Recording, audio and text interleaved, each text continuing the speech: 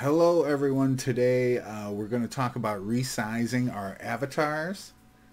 And so I'm working on this cat avatar, and the client and I were talking about avatar or its size.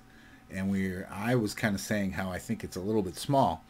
Now in the beginning I resized the avatar to exactly what a normal cat would be, and I did that all in Blender. But then when we brought it into Second Life, it seemed a bit small. So I didn't get too far into the animation before I started realizing this, and we easily just resize the avatar. So I'm going to show that today. So let's log out of Second Life here, and now we're in Blender, of course. Here we are in Blender. And before I get started, this topic is very much related to tinies and giants. And Gaia of the Machina Matrix team, has done a video about tinies and giants. So I suggest anybody who wants to work on tinies or giants, or wants to know more about this resizing of your avatar, go watch Gaia's video. I will real quickly, actually I'm going to do this while we're talking. I'm going to put this link in the description of this video. I think I can do it. Yeah, right in real time. I don't know if you guys will see this, but I'm saving the link in there to Gaia's video, so anybody can go and watch that video about tinies and giants, or resizing your avatar. But I'm going to do it on this cat. Okay, so it's a pretty simple process. I'm going to get rid of those face bones, and maybe get rid of the hands, just to keep this looking simple.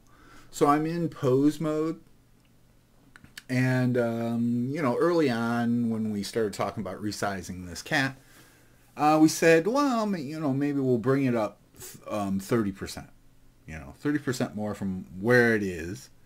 So let's kind of do that right here. I just went into object mode.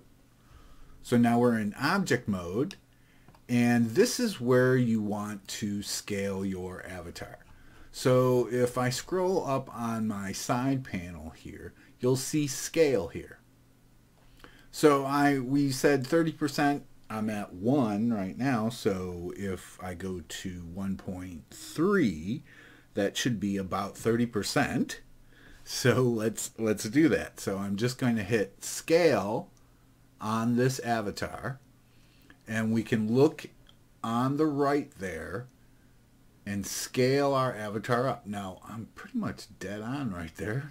That rarely happens, but when you get close to where you want your size to be, what you can do to have a little bit more control and hit exactly what you want is you can hit shift while you're scaling, and this will lower the incremental values as you scale. So I'm at 1.3 right there, so I'm going to left click there and save it as that.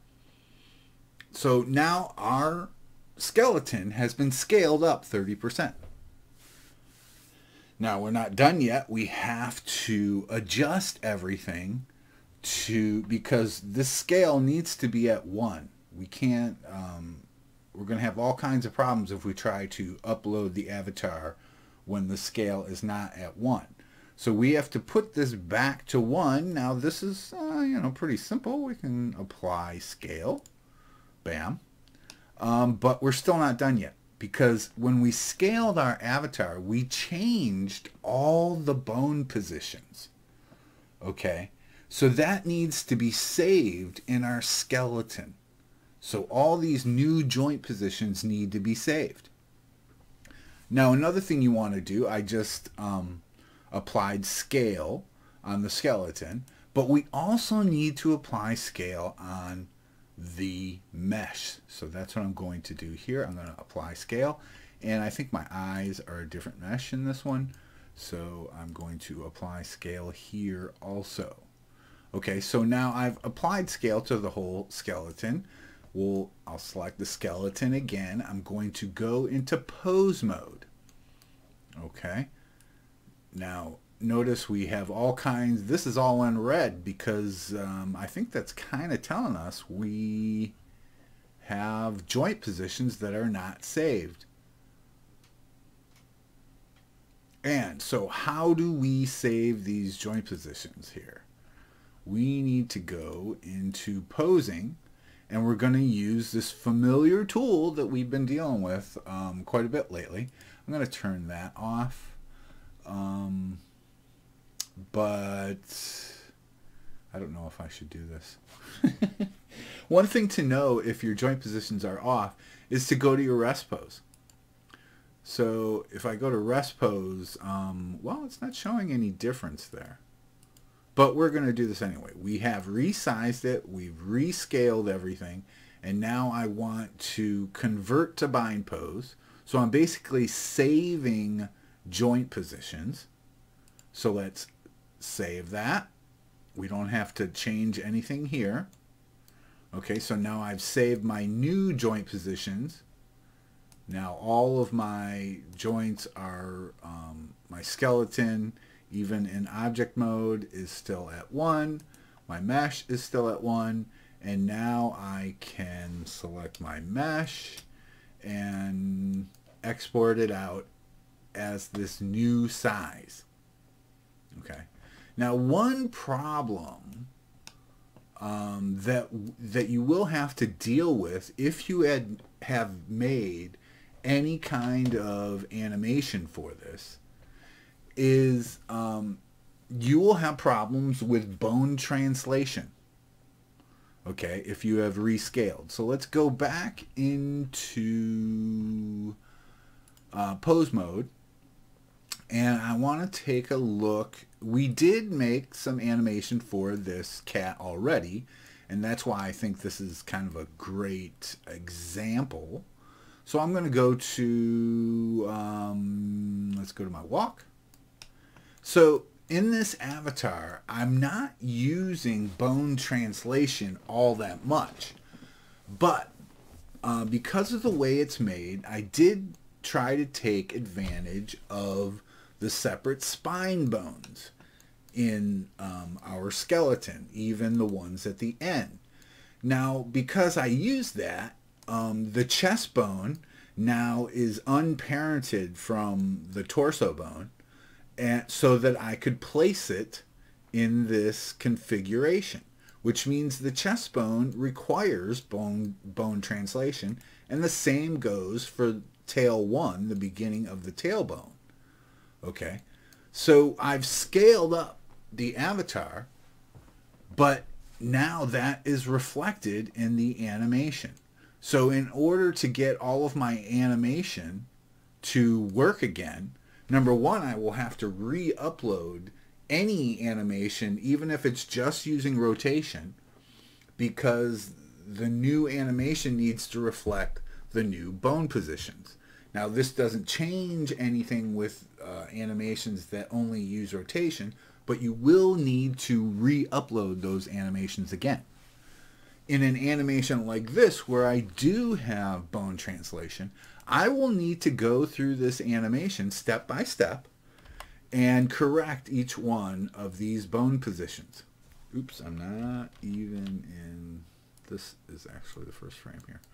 So I will have to go through the animation step by step, line up this bone, try and line it up perfectly every frame. So now that's the chest bone that I have translation on and the tailbone.